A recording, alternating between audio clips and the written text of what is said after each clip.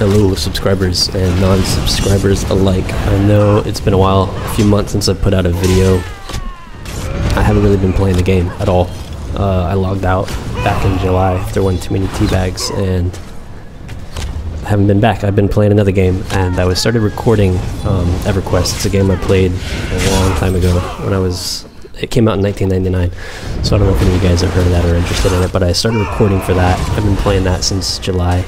I'm going to have a video of that. I've already put together a bunch of footage, but when I was recording all that and going through all my stuff, I realized I had like hours of TESO footage that was, a lot of it's throwaway clips, some decent stuff, a lot of fails, but some good fights in between, just some other nonsense. So I went ahead and put one of those together now, and that's what you're watching.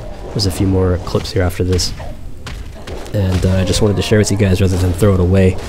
So if it's of any interest, like, comment, let me know, and if you have any interest in EverQuest, leave the info below. I'm going to start recording it anyways because that's what I've been playing, or I should say I have been recording it since that's what I've been playing, but I'm also planning to be a little more active with YouTube, and there's another game coming out next year, sometime in 2017, called Pantheon. I don't know if anyone's heard of it, or if they're interested. I don't think it's going to be PvP centric, but it will be another MMORPG that looks amazing, and it was from the same developers as EverQuest, so there should be PvP aspect. They're planning to launch with it, but in any case I will be covering that as well. I have alpha and beta access, and anything I can show you guys from that I will. But anyways, stay tuned and thanks for watching.